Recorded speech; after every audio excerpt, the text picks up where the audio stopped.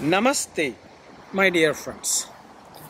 For a mentoring process to work, for a spiritual process to work, my father always used to say that a heart-to-heart relationship between the teacher and student is very, very essential.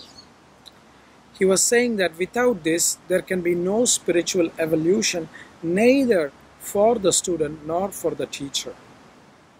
And he's not alone in saying this. Even the great Patanjali talks about this. Nirmana chittani asmita matrat. In the 4th chapter, when Patanjali is talking about transformation, Patanjali is talking that we have to open our heart and share this heart-to-heart relationship between the teacher and the student, between the care provider and the care seeker, so that there is a transformation process. In yoga and many spiritual traditions, the transformation is coming from within us. It's not coming from outside. Even though we are using certain tools like asana, pranayama, mantra, meditation, etc., they are not external tools. They are tools that are creating change inside of us. And for that, we need to keep our hearts open. Now, what tool is needed, when this tool is needed, will only be determined when somehow we can look deeply inside ourselves. And that is what is a challenging process, because very often it is difficult for us to look at ourselves because there is the obstacle of the ego. That is why in the spiritual processes, they are always asking for the guidance of a teacher or a counselor or a care provider to exist, because it's always easier for another person to see our patterns than ourselves. When we are stuck in the mud, it's very difficult for us to see that we are stuck in the mud. When we are stuck in our patterns, it's very difficult to see that we are stuck in our patterns.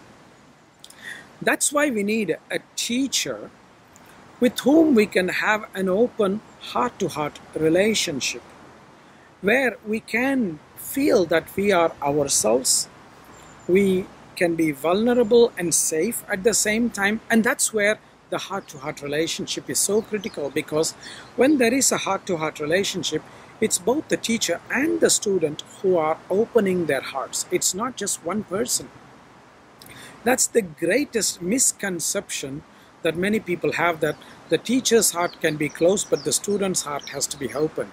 That's not possible, my friends. A heart-to-heart relationship is a flow of energy between two open hearts.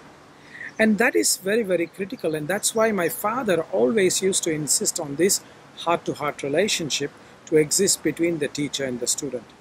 What is also important to remember, my friends, and this is where we cannot compare our relationship with our teacher with another's relationship with our teacher, because there are different establishments that can happen between the teacher-student relationship in different contexts.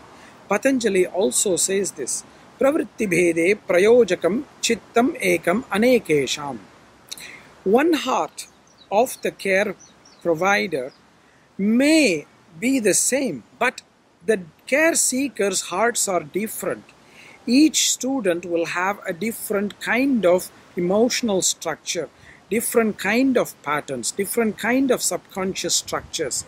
And that's why it's very important that we don't assume that we will have the same relationship with our teacher, and that there will be different forms that will take when we have a relationship with a person where the heart is open. When you look at children and their parents, the mother has a very deep heart-to-heart relationship with all her children, but each child is different. So the mother will have very different relationship with her children. My mother has a very different relationship with me compared to my brother, compared to my sister. Even though it's the same mother, we are all different. The same way, the teacher-student relationship also will be unique and must not be compared.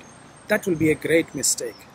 So my friends, find a good teacher with whom you can open your heart and who can open their heart to you, and be safe, be vulnerable, and open the deep doors to your transformational journey.